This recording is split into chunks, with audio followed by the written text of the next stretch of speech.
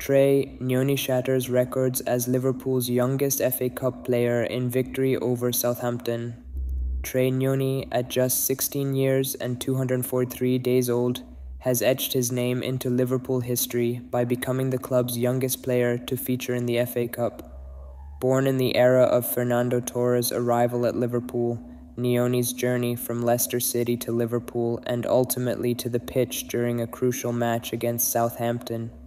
In September, Nyoni made a pivotal move from Leicester City to Liverpool, a transition that would soon see him climbing the ranks within the club. By November, he was promoted to the under-21s, a clear testament to his skill and potential. Liverpool's manager Jurgen Klopp, recognizing Nyoni's talent and the need to foster young players, included him for the Premier League game against Brentford, setting the stage for what would be a historic moment in Nyoni's career and Liverpool's storied history.